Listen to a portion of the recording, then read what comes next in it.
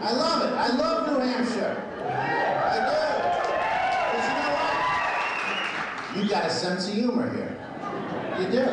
Any state that could ever elect a guy named Dick Sweat to anything. You can look at life and laugh. Sure. We don't care. Dick Sweat. Why not?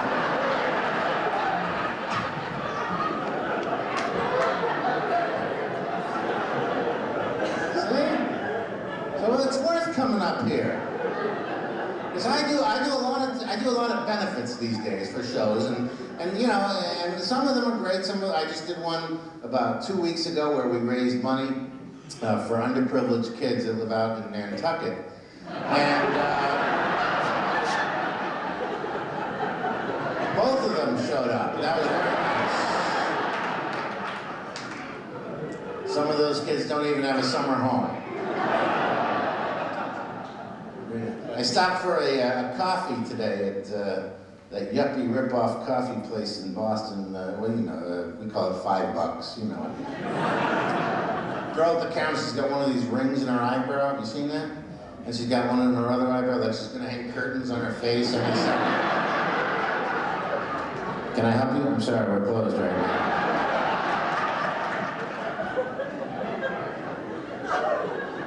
She's got a spike going through her cheeks. She's got a pierced lip. How do you come up with that look? What do you pass out in a tackle box?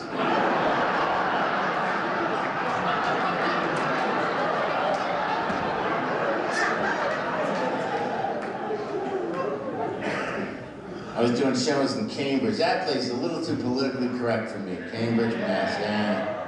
I walked in on one store, they were selling pepper spray. I never really looked at pepper spray. I said to the girl, "Hey, is this the same thing as mace?" And she goes, "No, sir, it's not the same thing as mace. First of all, this is biodegradable.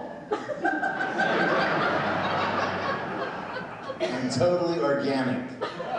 Which is something I'm deeply concerned about while I'm being attacked.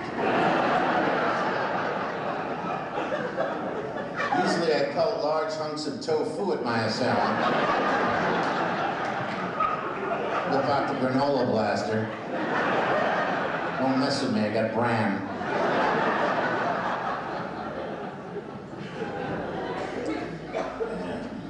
Friends of mine say, "Rich, you'll find love again. You'll find love when you least expect it." Have you heard that before? Yeah. I was thinking about that. When would I really least expect to find love? Yeah. You know, I guess I would least expect to find love at like 3 in the morning while I'm taking a dump in my apartment. Seriously. That's when I would least expect to find love. But according to their philosophy, that would be a perfect opportunity for me to hook up with my soulmate. So sure enough, last week,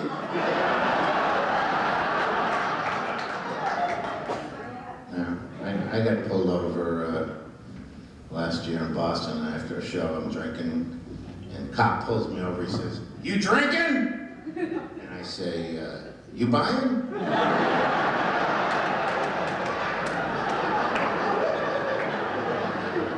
He did not have the same sense of humor as you people. Luckily, he was a Boston cop, so a couple of bucks and he was on his way. But a lot of times, they've got the credit card machine right in the prison.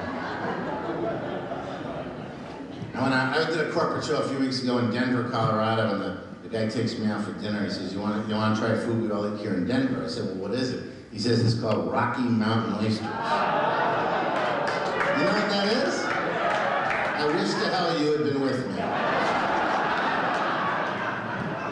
Okay, for those of you that don't know, Rocky Mountain oysters, it turns out, is deep-fried bull testicles. I know what you're thinking. Believe me, I'm the same way. I don't like fried food.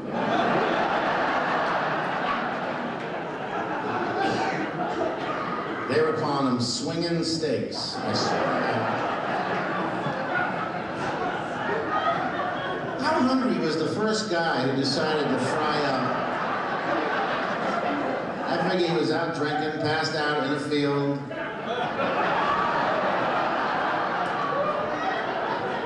Looked up, Saw the dangling delicacies and said, oh yeah.